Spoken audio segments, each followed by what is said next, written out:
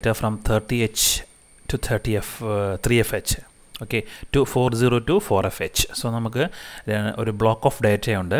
30F from 30 to 3FH ആണ് നമ്മൾ data ഇരിക്കുന്നത്. It's original data. We need to transfer to this another location 40 to 4FH. Okay, so number of data from 30 to 3F is 16. 16 in hexadecimal is nothing but 10. So our problem here is we have the data ranging from 16 or 10 hexadecimal data from 30 to 3F. This block we need to transfer to another block which range from 40 to 4F. That means 30 to 40, 31 to 41, etc., 3F to 4F. This is our problem. Okay, so this is a very simple program. We can use index indirect addressing modes where we will use R0 register R0 to copy the address of initial address of first block, and register R1 to copy the initial address of second block, and we will get the data and transfer. So simple problem it is. So register R0 will copy with move R0 comma hash 30H initial address of the first block, then move R1 comma hash 40H. Okay, so say initial address of the second block.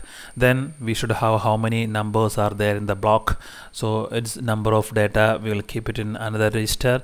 So move R2 comma hash 10H. So it's a counter number of data on register R2.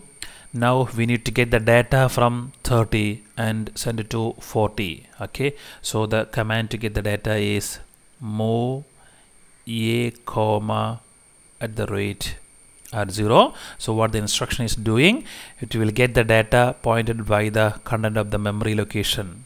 So content of the register R0. Register R0 is having 30. So from the memory location 30, data will move to accumulator.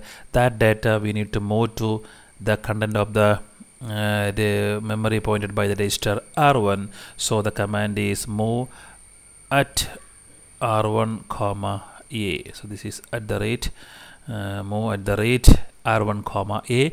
So accumulator will be loaded with 30 and accumulator will send that data to 40. So since direct movement of R0 move at R0 comma at R1, such instruction is not there, we need to involve or transfer through the accumulator.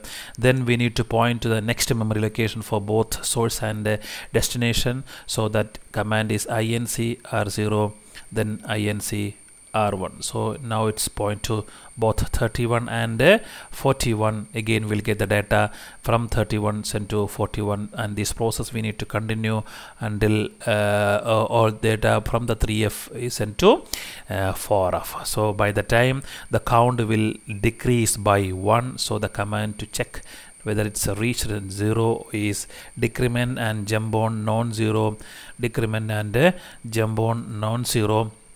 Where is the count? Count is in R2. Okay, R2 comma, we need to repeat this process. Okay, so the repeat label where it should be here. So repeat here. So move a comma at R0, then again it will get the data from 31 and place it into 41, then point to 432 and 42. Again count will be decreased by 1. Again it is non-zero, it will jump back to here. Then from 32 transfer to 42, again 33 and 43, decrement the counter. So once this data transferred from 3F to 4F, this becomes 0, R2 becomes 0, and we have the label stop, then S jump stop. Okay, finally our end. This is nothing but our termination equivalent activity, not part of our block transfer data. Okay, this is the program for transfer a block of data from one memory location, one memory block to another memory block. And the same program we can test in the KL microvision.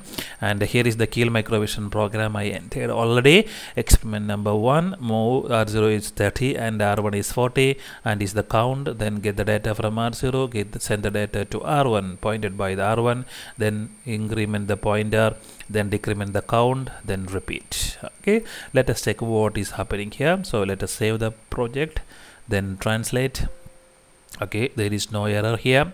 Then build our program.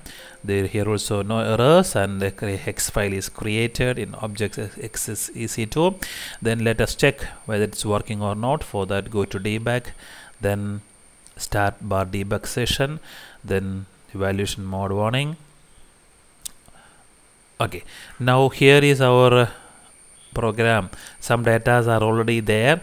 So third, we need to copy, or the source data we need to load first. So source data we need to be copied to from 30 locations, so 30 to 3F. So here is some random data I am copying.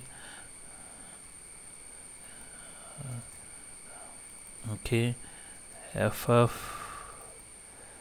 CD 41 02, let us keep it 00, then 89 75 85 65 12 78 42 10. Okay, this is the data. Let's run the program, then stop the program. See, 30 is transferred to 45, 25 to 25, see, from 31 to 41, 32 to 42, 33 to 43, etc., etc., from 3F to 4F. Okay, so that is how we can check whether our program is working properly or not. What you need to do is you need to enter this program, you need to we need to compile the program, build the program, then check your own data. Okay, and this is what about the first experiment.